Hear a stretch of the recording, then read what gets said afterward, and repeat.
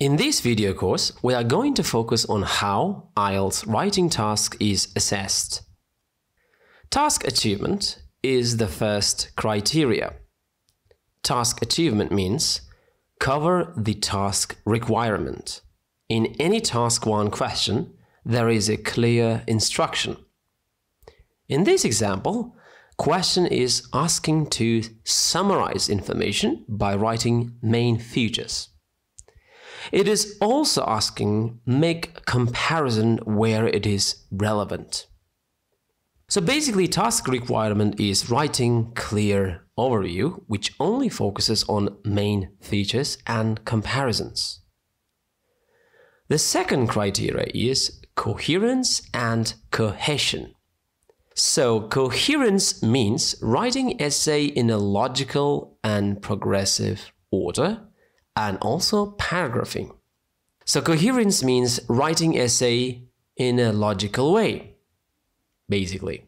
So when you're writing essay, you must follow easy to follow instruction, which consists of introduction, overview, and details.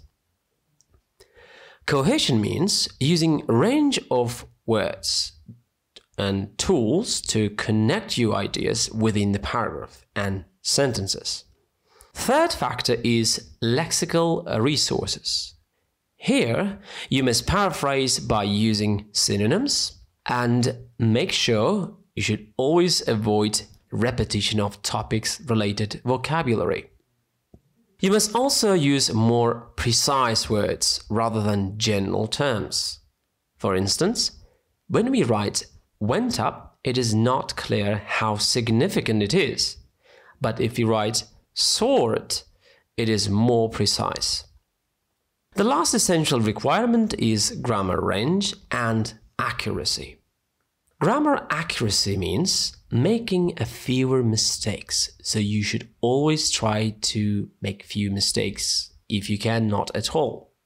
And grammar range is using simple sentences. So they are very basic structured sentence, and also complex sentences. Sometimes you may also need to use different form of the same words. So these are the main criteria that examiner will assess when giving a mark. And this course will focus on improving each of them.